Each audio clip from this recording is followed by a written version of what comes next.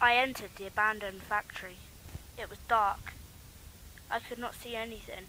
My eyes hadn't adjusted yet. Although I could smell toxic poison that smelt like a dead skunk. It was obvious that somebody had been here over the last few hours. I carried on far from my journey. There was a desk in the middle of a room with a candle lit on it. There was workbenches around the outskirts of the room with test tubes with things that looked like fruit smoothies in it. I heard some bats screeching. Squawk, squawk, squawk! I carried on further. I found a latch in the wall. I peered inside and I saw loads of shelves. I squished and squashed through the latch to find myself in a massive library. Or was it a library?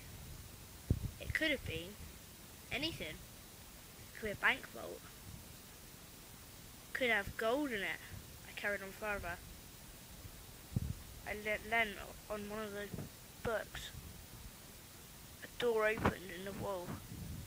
I crept inside to find nothing.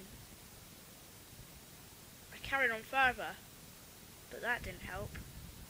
I waited there for hours and hours and hours, but nobody came. Especially not my master. Just bats. I turned around. Shrepper the Snoozer was there. I was terrified. What are you doing, boy? Get out of my hideout.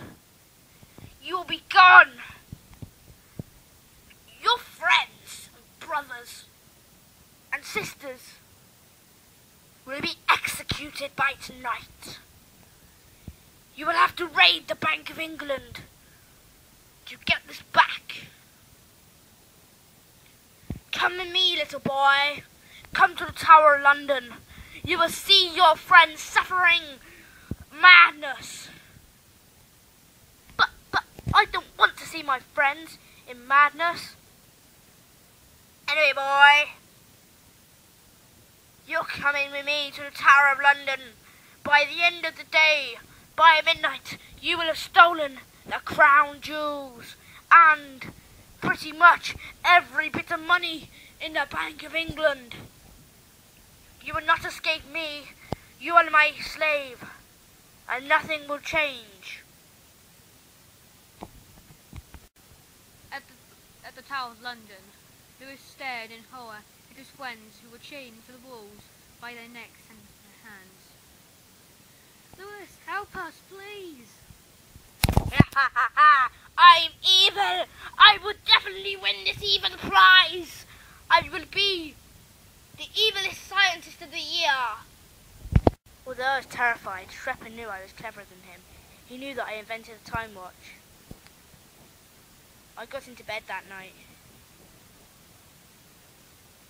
I put on my pyjamas. I pulled back my blanket, got inside, went to sleep. Somehow it took me ages. I knew Shrepper had come to my house. He had my address.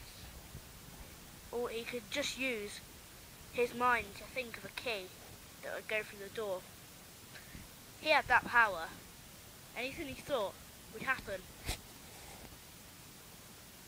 So he could have put the key through the door and stole the time watch. But luckily I had solved that. I put it in my cupboard with all my toys. He's not going to know that it's in my toy cupboard. He can't tell the time watch from a blooming rat. I got to sleep. I reassured myself that he wouldn't come in. I woke up as a dark figure standing in my doorway. Was it Schwepper? Don't be afraid. I peered over the blanket. The man in his 30s stood there. He wore a beige waistcoat and a sparkly red bow tie. His hair was long and blonde, with a lock going down over his eye. He looked like a girl. "Who are you?" I said, hoping it wasn't Schwepper in disguise. "Don't be afraid," he said again, in his Irish accent. It was getting on my nerves. I'm Fred. MIS has gave me this invention to give to you. They understand that Schwepper is on your ass. He's a criminal bitch. He got out a pen-like device and put it in my hand. To be continued. Next time, the pen is revealed. Great robbery at the bank. Off with the head at the Tower of London, and much more. See you next week's episode to find out what happens. Hey.